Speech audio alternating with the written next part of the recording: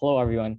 My name is Scott Watanuki, and thank you so much for coming to my K Fellowship Symposium today. I'm very excited to share with all of you what I have done this summer for my research. And so first to begin, I would like to thank Mr. K for providing me this opportunity to conduct this research during the summer. And so as you can see, the title of my research is Developing a Convolutional Neural Network to Diagnose Cataracts for Early Treatment. So first of all, I would like to ask all of you to imagine the most beautiful scenery you have ever seen in your life. Was it a trip to the Grand Canyon? Or was it the sunset that you saw on the beach? It is needless to say that visual information plays a vital role in our memory and life as human beings. Now, imagine yourself waking up one day, unable to distinguish between a 6 or a 9 on your alarm clock. How would you feel? Would you really be excited for another day?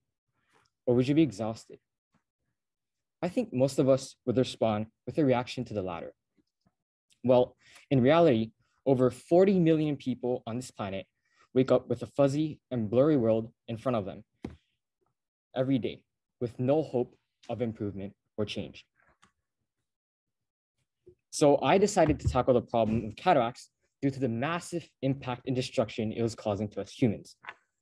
Cataracts are the #1 cause of visual impairment and blindness in the world. It is estimated that some 94 million people are affected by cataracts. And in the US alone, 1 in 6 Americans over the age of 40 possess some stage of cataracts. And furthermore, 80% of those who become blind from cataracts are from developing and low-income countries. So what is a cataract? Well, a cataract is an eye disease that is caused by the buildup of protein in your eye's lenses.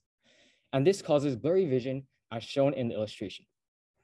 And for those with cataracts, seeing through a blurry lens is just like seeing through a foggy window. And when untreated, cataracts can cause blindness, which is very common in developing and rural areas. And this is mainly due to the lack of access to healthcare and lack of surgeons available to conduct high-quality surgery. So tackling this problem of cataracts is vital because I believe that our health is the most basic and essential need that must be met for all other aspects of our lives to flourish. In fact, the 3rd Sustainable Development Goal by United Nations states is good health and well-being. And this demonstrates the importance of ensuring a healthy life and promoting well-being for everyone at all ages. And although cataracts are known to be fully curable, and it is never late to do so, early treatment is highly recommended for many reasons. The first reason is that it's important because it can help you live a longer and healthier life. Research has shown that early cataract treatment improves the quality of your life, contributes to 40% decrease in mortality rate, and also fixes other issues such as nearsightedness, farsightedness, and even astigmatism. In addition, those with clear vision will be more aware of their surroundings, where spotting danger can help prevent accidents from happening.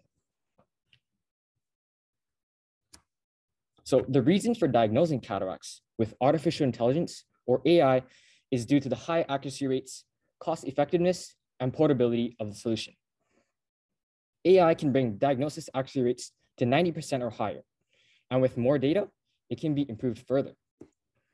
Additionally, AI can spot very early signs of diseases.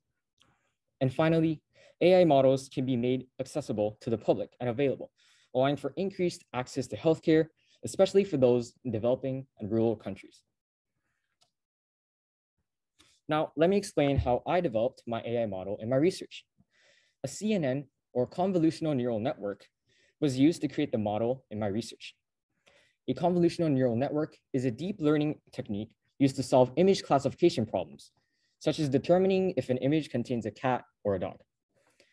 So the use of a convolutional neural network in medical diagnosis and treatments have caused a revolution in the healthcare industry. In many fields of the healthcare industry, AI is becoming the second hand for doctors, providing a second opinion to aid doctors with the decision-making process. A convolutional neural network first accepts inputs of images, which in my case will be a fundus image of a patient. Then the model will randomly assign importance to various features of the image. And so, for example, in my case, the AI might assign importance to the blurriness of an image because cataracts cause blurriness. And in the end, the model will make a final decision based on extraction of essential features. And the diagram shown in the slides illustrates a convolutional neural network model trying to classify a handwritten digit of 2. So to conduct this research project, I took CS 231N, which is an open online course on convolutional neural networks for visual recognition by Stanford University. And to develop the convolutional neural network, Python was used as my programming language. And to code the model, PyCharm, which is an IDE or an integrated development environment, was utilized. And for downloading and managing packages used in developing my AI model, Anaconda was used. And finally, TensorFlow was used as an open source library to construct my convolutional neural network. So to train the model, a total of 920 images were used.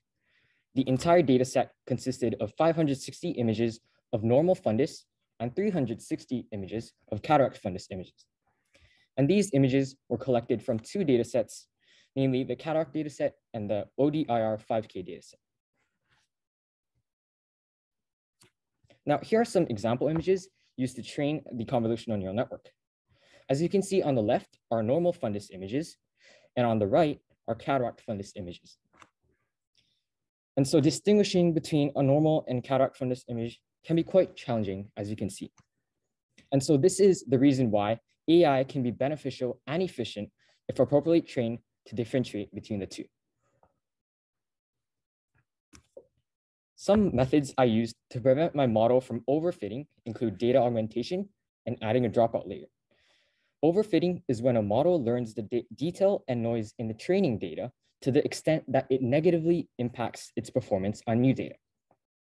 Therefore, to prevent this from happening, I conducted data augmentation, which is a common technique used to increase the amount of data by adding slightly modified copies of already existing data.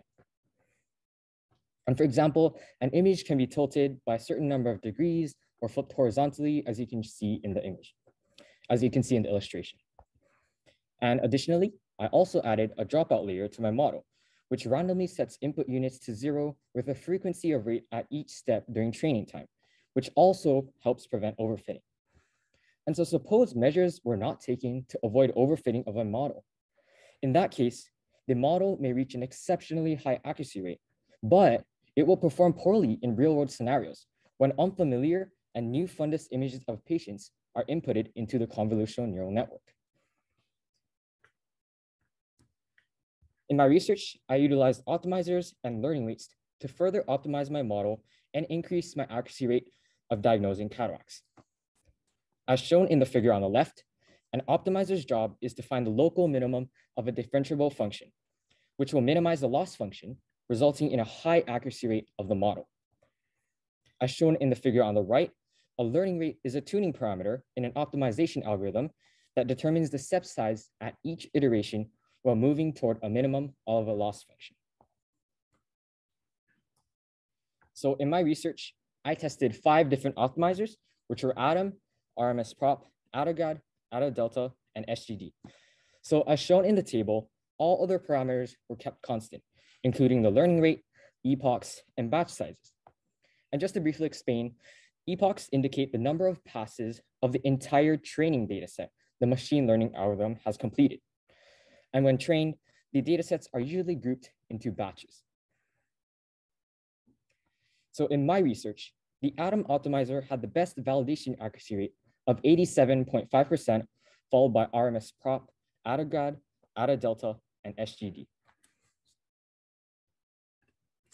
Then I used the Atom optimizer to test 5 different learning rates and achieved validation accuracy of 93.41% on a learning rate of 1.00 times 10 to the negative 6th. So the results of my training show that the Atom optimizer with a learning rate of 1.00 times 10 to the negative 6 achieved the highest accuracy rate in diagnosing if a patient's fundus image was a cataract or not. This model will help in diagnosing cataracts at a high accuracy rate. And some further implications of my research include developing a website for public access to the AI model. Creating a website and making the AI model accessible via the internet will allow patients to upload images of their fundus to diagnose cataracts. Additionally, the accuracy of the model can also be improved further. Throughout this research, I realized that there are very few publicly available datasets of cataract fundus images to train my AI model, making it very challenging to achieve exceptionally high accuracy rates above 97%. And so from this research, I learned more about cataracts, the severity of the problem in developing countries, and the importance of early diagnosis. Moreover, this research has allowed me to understand how AI can help in early diagnosis, how to construct a convolutional neural network from zero to completion, which I had never imagined before starting this research project. And here are some core principles that I would like to share that I learned about conducting this research. And so first and foremost, please find a purpose to solve a real-world social issue.